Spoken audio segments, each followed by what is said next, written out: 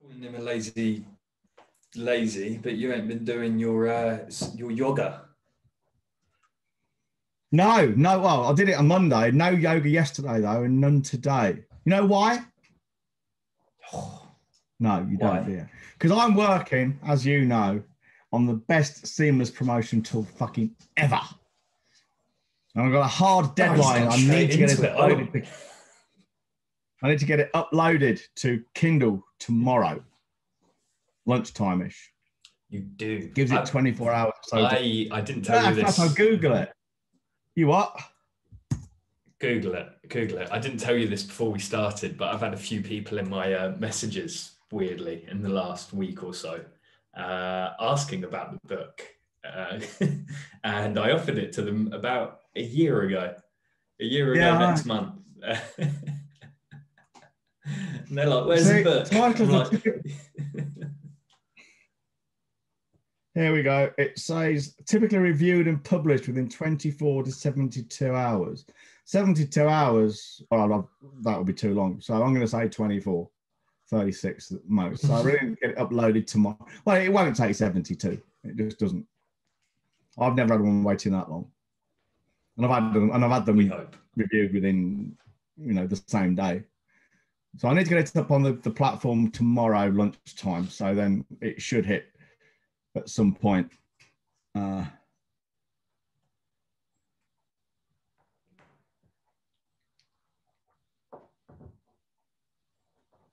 it's all gone. So anyway. Yeah, right in the book. The reason you haven't been doing your yoga. Hey? There's a delay again, John, and this time it's definitely your side. The reason you haven't been doing your yoga is because you've been working on the best seamless promotion tool ever, as you so eloquently put. Let me just change my connection then. All right, and then we'll say that line again. Right, still hear me? Yes, I can hear you. Well, that's not my delay now, that's your delay. It can't be. It can't be, it just can be. I'm on 4G. Yeah, me too. I moved to 4G for this. Well, your 4G is obviously shit. No, you've got Irish 4G. That's shit. But the common thing here is slow delay in your connection. The common thing here is both of us. No, the common thing here is slow connection, and that's one connection from you. I've tried it 2 different ways. It could be Zoom. Oh yeah, it could be Zoom. Fucking millennials. Anyway, yeah. That's another common denominator. Best seamless promotion tool ever is the book. Now, we've said this before, but books are fucking epic for generating leads and indeed selling your business. I mean, they change the whole dynamic of selling.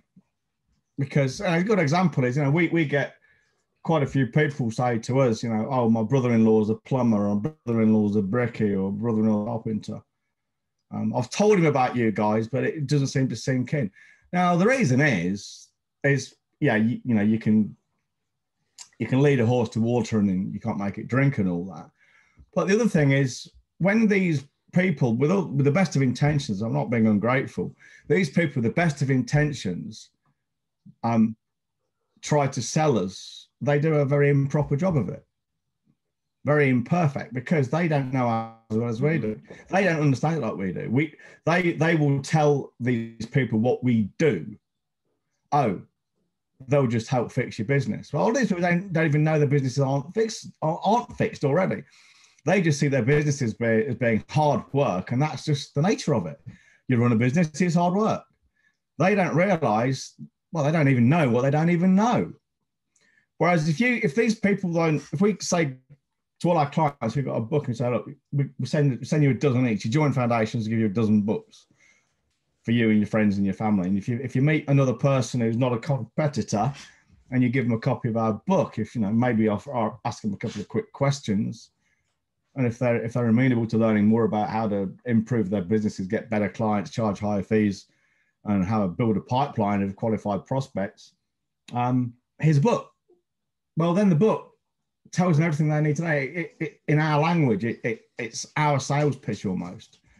And let's face it, although it is informational and educational, and if they take the action steps I've got at the end, 9 of them, they will dramatically improve their businesses just by what's in the book.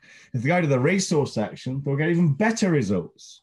If they come on board with us, they'll get fabulous results. But the fact is, the book will be educational, it'll be useful, but it's also a sales piece. It positions us. And all we have to do then is market the book. The book markets us. Shut up, Haggis. Yeah. Okay. I can't wait for the book. I can't wait for all the marketing we can do around that book. I've had it kind of in the back of my mind as well. When working on our ads, feeling like this is almost pointless because very soon everything's just going to be pointing at the book. Even our posts, it's just going to be get the fucking book. And if you got the book, read the fucking thing. And if you read the thing, read it fucking again and go to the online resources. And if you've done all of that, you're probably a lost cause if your business is still shit. Absolutely. So that's it, really. I mean, go on. Just to make it relevant quickly, John. We speak about this a lot in our foundations mastermind group, obviously. But a common thing we get thrown back at us is, well, I'm a QS. How the fuck can I write a book? I'm a bathroom fitter. How the fuck can I write a book? You know, we've got a range of fucking expertise in our group, and every single one of them, not every single one of them, but most of them at some point have thought to themselves, how the fuck am I going to write a book? To which you always go, don't be so fucking stupid, here's what you do. And you reel off some headlines for them and whatnot. So tell them, how can a brickie write a book? How can a fucking plumber write a book? Well, the easy way, I mean, there's a minimum way to do it. I mean, then in my old elite group, everybody had written a book. And it almost got to the point of peer pressure. If you hadn't written a book, everyone was looking at you a bit strangely, you know, because, hey, we have, why haven't you? And that's been in every industry, from, you know, lawyers, healthcare practitioners, hairdressing salon owners, dental, lab supplies people. You know, and to answer your specific question, well, just like we did with the guy, he never did it, but the guy we were helping with the kitchens. You know, you could talk about how to pick. You could write a book on how to pick your ideal kitchen. And within it, it would be literally how to choose the different kind of styles of stuff you want. And then put information on how to rip it off. I mean, let's face it, every kitchen fitter, bathroom fitter, brickie, plumber, electrician, they will all know tricks of the trade that their competitors might use to rip people off. So you could write an entire fucking section on how to avoid being ripped off, you know, dirty tricks of the trade you want to avoid. Well, you know, just do that kind of thing. It doesn't take long. And if you write it in an interesting way, and I think for tradesmen, one of the best ways to approach this is to illustrate each point with a real story from their past. Because I bet they've all, I bet for every criterion, say a bathroom fitter can say, here's how to choose the perfect bathroom. We've got 7 things you need to focus on. I bet for each one of those 7, I bet they can go back over their minds, if they've been in business for 10 years or more, I bet they can go back in their minds and think, yeah, and there was this lady down in Pimlico who really fucked this one up. And you tell that as a story. Well, if you've got a book of 7 or 8 different stories about how people got ripped off or fucked up, it doesn't take long. And it hasn't to be very long, you know, 70, 100 pages is plenty. It's just, when I say just, I don't, you know, don't write a shit book because you want people to read. If they don't read it, you're wasting your time. You know, so it's not just fucking a stocking filler.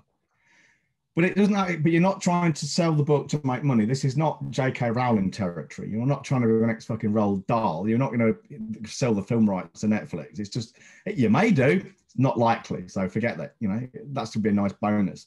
The book is there. Think of it as being a very sophisticated business card. Salesman in print, maybe. So that's how to write the book. Now, there are specific ways to write the book, as in literally how to structure it, the mechanics, the day-to-day of how to sit down at your desk and get this thing done, and how to structure your time and how to go about bashing these words out. Well, we do that as trainings within foundations. And no, I'm not giving it away for free. If they want that level of detail, you listening cunts, you can pay for it. You know?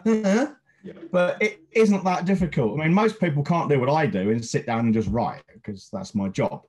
In the same way as most people couldn't just turn up at a house and rewire it or paint it or fit a bathroom. That's because it's my specialist area of work. But it isn't that difficult. You know, anyone with the right structure behind them and the right guiding hand, and if they want, they could say pay Vicky Fraser or someone to coach them through the process. Oh, it's not what I would do. I wouldn't coach or be coached. I don't need it. And I don't want to do it. But Vicky Fraser is a superb book writing coach. She's worked with one of our guys, Nick Smith. So, you know, there are no excuses for not doing it. And people say, well, I'm too busy. Oh, you're too busy, are you? Well, let's fucking unpack that one, shall we? Bearing in mind, this is the most powerful marketing tool you're ever going to have for your business, ever. All right? Let's unpack that one. This book here, which is my first one, Grow Your Business Fast. I've done this because I've obviously got the exact word count because I've got the manuscript. It's almost exactly 250 pages. 250 words per page, almost exactly. So if you've got working on the premise, you've got to write 250 words to fill a page. Fair enough. Maybe it's a few more, maybe it's a few less, but we'll say 250. I don't think there's a single human being on this planet who couldn't sit down every day and write 125 words. Nope. Anyone can write 125 words in a day. Well, let's say you only want to write 25, just to be really fucking lazy. All you've got to do is write 25 words. I bet they'll send longer text than that every fucking day of their lives. You've got to write 25 words of your book every day. Well, every 10 days, you've got a page. It'll take you 3 years, but you'll get it done to get 100 pages. That is a little bit long, I'll agree. But let's say you do 500 words a day. 2 pages a day, 50 days, it's a 100-page book. It's done. In 3 months at a page a day, you've got 90 pages. That's only 250 words a day. Surely you can sit down and write 25 words a day, 250 words a day. Yeah. Anyone listening to this is capable of writing that. Take you 3 months to get a 250 page. It'll take you 3 months to get a 90 to 100 pages done. Plenty big enough. If you do half that, it'll take you 6 months. So 125 words within 6 months, you've got your manuscript done. Don't tell me you haven't got time. You have got time. You could sit on the bog and do it on your phone when you're having this shit. You know? To say you don't have time is bullshit. I think what it is, people assume that writing a book is sitting down for hour after hour after hour at your keyboard like I do. But it's not. It doesn't have to be. You know, it can be an hour here, it can be an hour there. Getting into detail now, but you know, people do suggest, and it probably is best to set aside a time of day to do your writing. Same time every day, same place, same equipment. But you don't have to. You don't want to. So you know, people who say they can't do it, they haven't got time or anything else. It's just bullshit. It's a non-starter. Not true, as they say. As they say. Spot on, Johnny boy. And you've put you want to talk about how we walk our talk, and then you've left it fairly ominous. And you could be talking about a number of things. Well, so what in particular do you mean by that?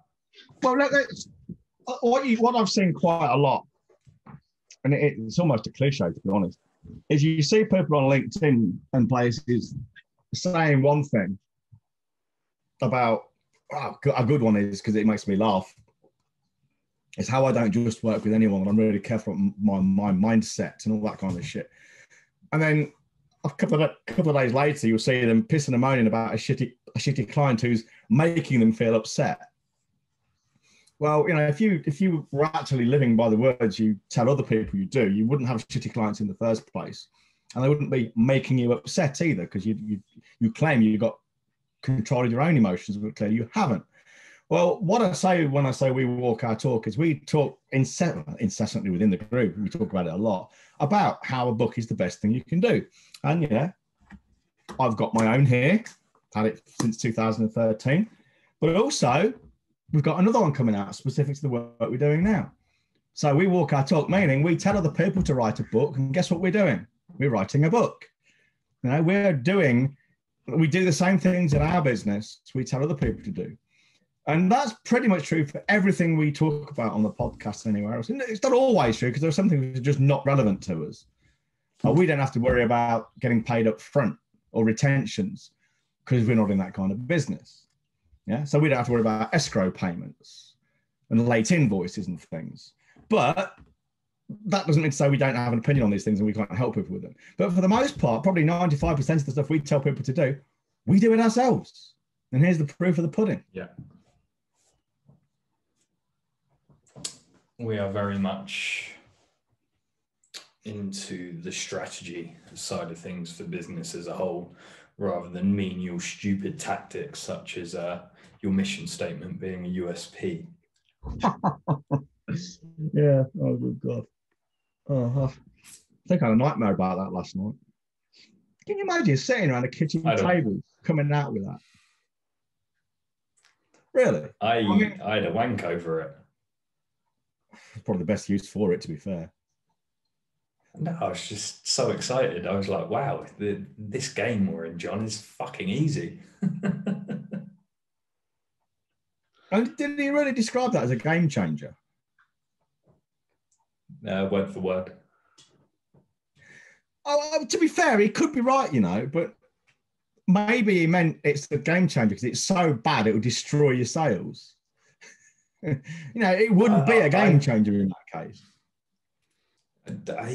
Perhaps I'm being a little unfair because I've never used it myself, but there is not a single brain cell I possess that argues it as for it to make any fundamental sense. Come on, let's use our common sense. I've never gargled with a full of diarrhea either, and I'm not going to, because I don't need to do it to know that it's a really bad idea. You know, you don't need to know that shit tastes horrible. You don't need to test it. You know, you don't need to eat shit to know that shit is not a good thing to eat. Well, there are some things in business you know that you don't need to test because they're not good ideas.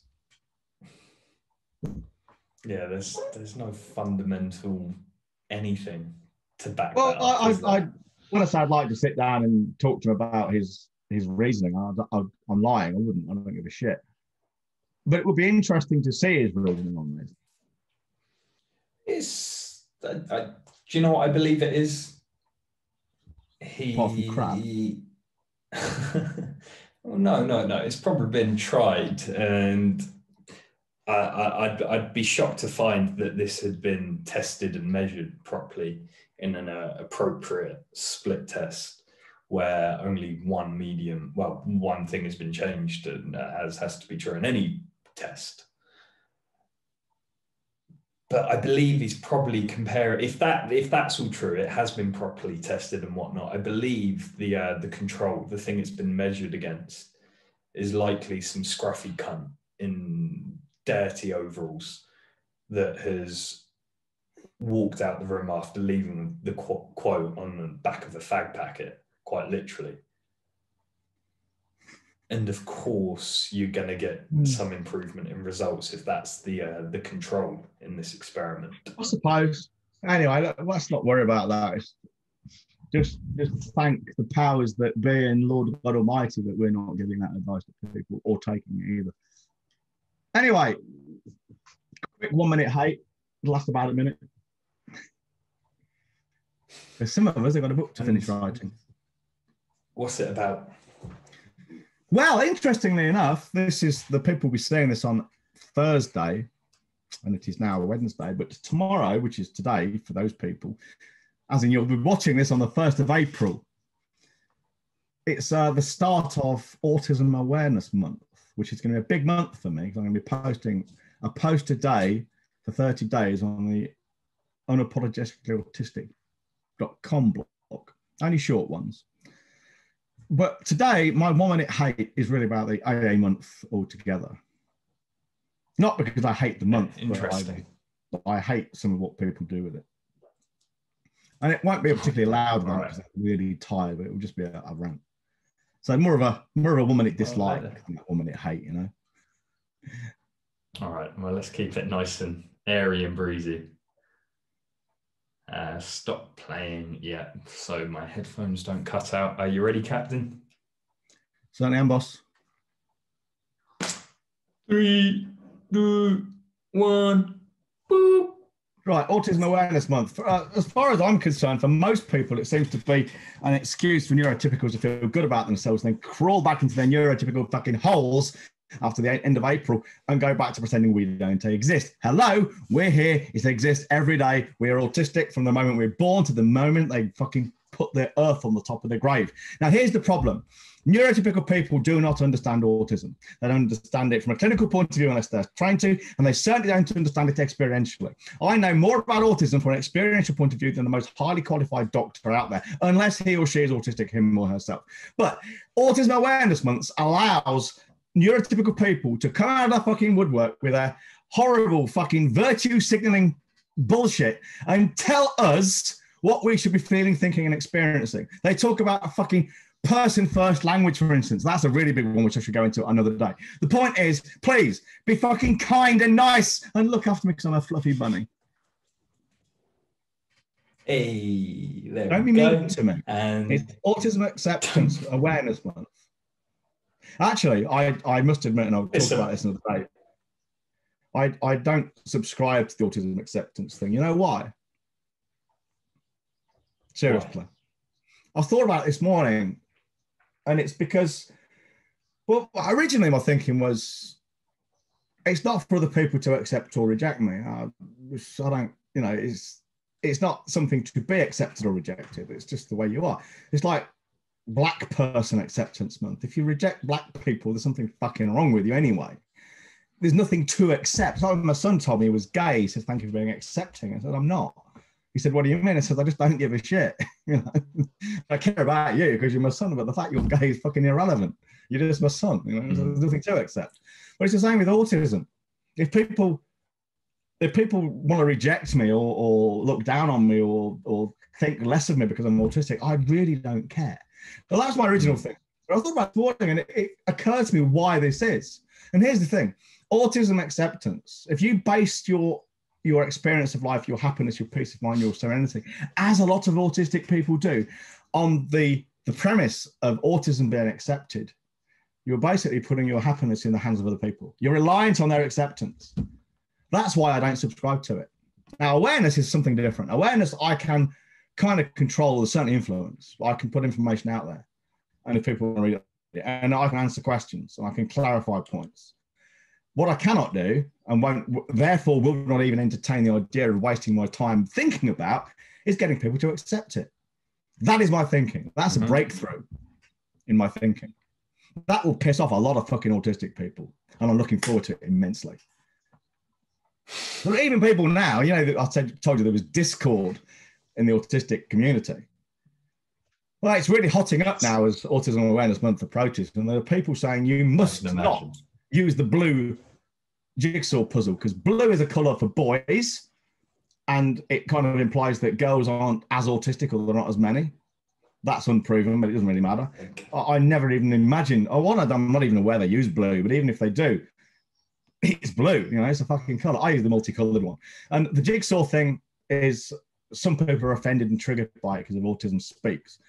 And my reply is, I don't give a fuck what you think I should and shouldn't do, what symbols I should and shouldn't fucking use.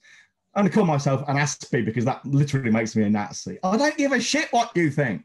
Will you fuck off back into your autistic hole of self-pity and die, you know? Anyway, I'm ranting now, aren't I? You are a little bit. I'm just looking forward to the Netflix special. You know, we've got Murder Among the Mormons and Anger Amongst the Autists. I got 30 days of this to get through, mate. Anyway, I'm off because I got shit to do. Special this month. If you want to make more money with less work, less hassle, fewer headaches by attracting better clients, selling to them at higher fees, and having these clients delivered to you through a pipeline which itself is kept full and turgid by a hands-off and autopilot system of client acquisition and nurturing, then you know what to do. Go to ottpodcast.co.uk, avail yourself of our free resources, including the free book, which will be up there from Friday, a link to it. Yeah, so there you go. Anyway, in the meantime, stay safe, stay inside, wash your hands.